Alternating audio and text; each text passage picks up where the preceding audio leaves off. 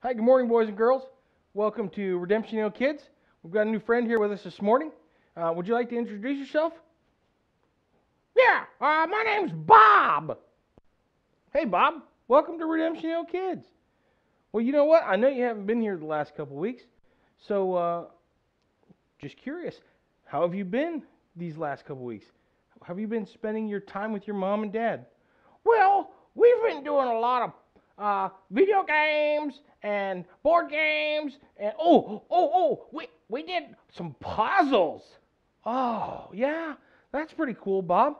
Well, Bob, what do you think is the hardest part about a puzzle? Well, um, I think it's that all the pieces are different.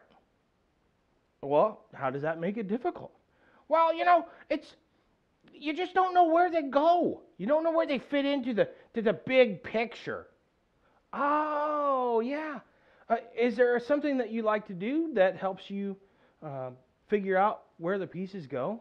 Well, I like to start with the edges. I put that around, and so you have a framework, and then you can work from there. So, it is a good idea to have some framework that we can um, judge things off of and we can begin to see. Uh, how do you put that framework together? Well, all the edge pieces have a straight side, so that's very helpful. Yeah, it is helpful to have kind of like a cheat sheet, It's something that we can look at and see, and we know this is where this piece goes. So, but you know what? That kind of makes me think of today's lesson. Oh, yeah? How's that? How so? Well, the last couple weeks we've been talking about Jesus' miracles, some of the miracles that he did, and how that gave us a picture and gave the disciples a picture of God's divinity.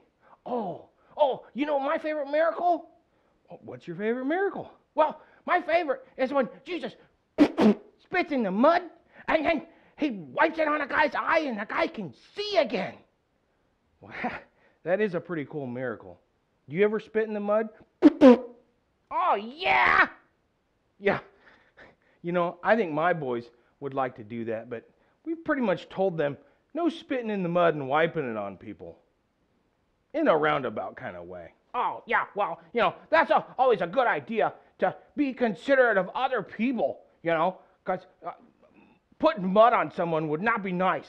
Yeah, that's a good point. I hope they remember that. So, Jesus has done these miracles. We started out by Jesus calming the storm. Oh, yeah, I've heard that one. And then after that, he casts a demon out of a man. And so in the storm, we see that God is sovereign over creation. And in the demon being cast out, we see that he's sovereign over spiritual authorities and spiritual things. And then Jesus feeds the multitude was the next week. Oh yeah, yeah. The fish and the loaves of bread. Yep, that's correct. And so in that, we see Jesus' divinity.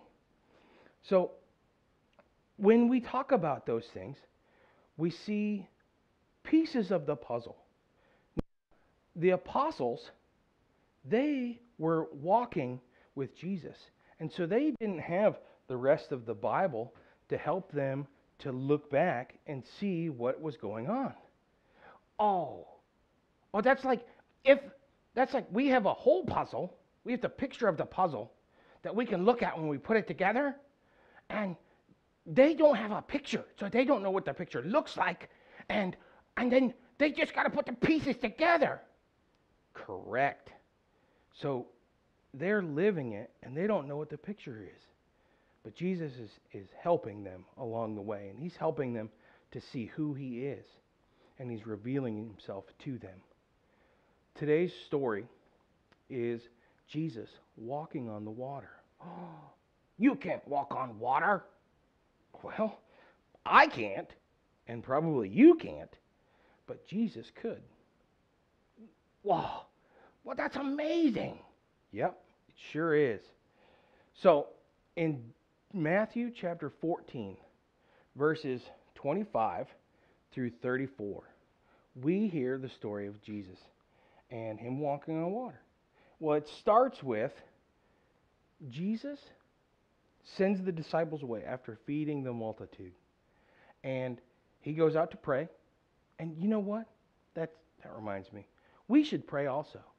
If Jesus, who was fully God and fully man, had to pray, we should pray also. In his humility and in his humanity, he went up and got away in a quiet place and prayed. And we should do that too. We'll also see some other things that we'll need as we tell our story. So, the disciples go out. They're out in the boat, and they're rowing, and they're fighting the wind. And in the middle of the night, they look out, and they see Jesus walking on the water.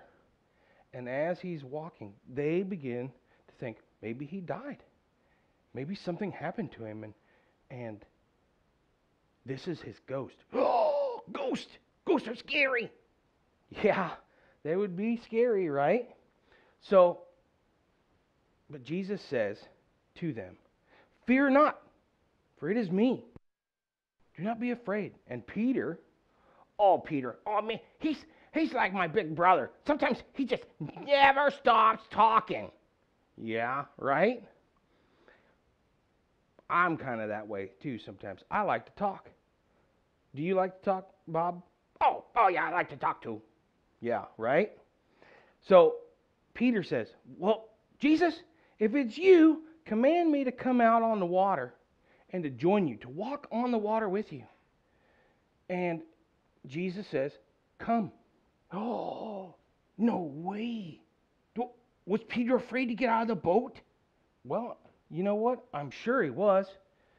Because physics and everything that they've experienced as fishermen, they'd seen people fall out of boats and they'd seen people fall off of docks. And nobody ever bounced off the water. They all got wet. But Peter stepped out because he trusted Jesus. And we should trust Jesus also with all of our lives. So Jesus stepped out. It's kind of like that puzzle. When talking about Jesus and trusting him, sometimes we have pieces of a puzzle of our life that don't make any sense. We don't know where they fit or how they go. But we trust Jesus, and someday we'll see the big picture. So, Peter steps out on the water. And he's walking on the water towards Jesus. Oh, no way! Yeah. And as he's walking, he begins to look around. And he begins to see the wind and the waves, kind of like the troubles of our lives. And he begins to take his eyes off of Jesus and look at those things, and he begins to sink. And as he's sinking, he yells out, Lord, save me! Oh, did he? Yes, he did. In fact, Jesus reached down and grabbed him, pulled him back up on the water, and they walked back to the boat.